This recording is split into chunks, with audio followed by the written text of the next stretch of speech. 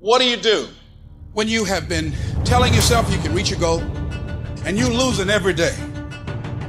What do you do when you've lost your spirit, you've lost your job, you lost everything, life been devastated?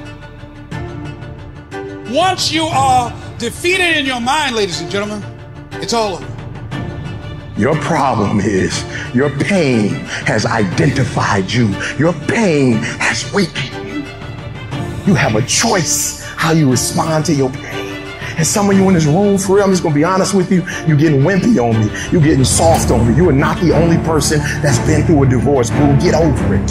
You're not the first one. You won't be the last one. You can turn that divorce into something. You're not the first one to lose your promotion and get fired. You're not the first one. You're not the first one they let go of. You won't be the last one. The question is what you going to do about it. I know what it is to walk the floor and you don't know how you're going to make it. When people no longer believe in you and you are all you got. And you got to say to yourself, when you fail again and again, they tell you no, sometimes with tears in your eyes, it's possible. When life stagger you, the thing that'll get you up on your knees and get you standing in the center of the ring and find something from somewhere deep down in to keep on slugging and keep on fighting is, it's possible. It's possible. If I just stand long enough, I can pull this off.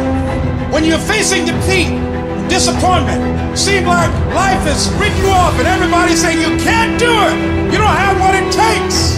All you need to affirm that in spite of this, it's possible that I can do it. So what makes 18 different than everybody else? Every year I just kept going. And I kept going. And I kept going, and I kept saying one day gonna be going through a storm right now. And I'm telling you that this too shall pass, like every storm that has come to you. And I'm telling you, whatever you're going through right now, if you can just muster up enough strength to hold on and hold out, if you do not quit, if you do not give up, it's coming, baby. Hold on. I don't care how long it takes you to finish school. Hold on. I don't care how long it takes you to pass that bar exam. You keep going.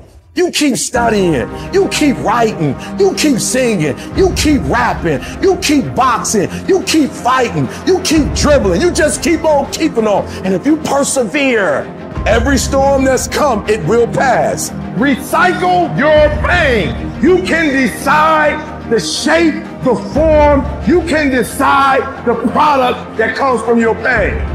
Look up, get up, and don't ever give up.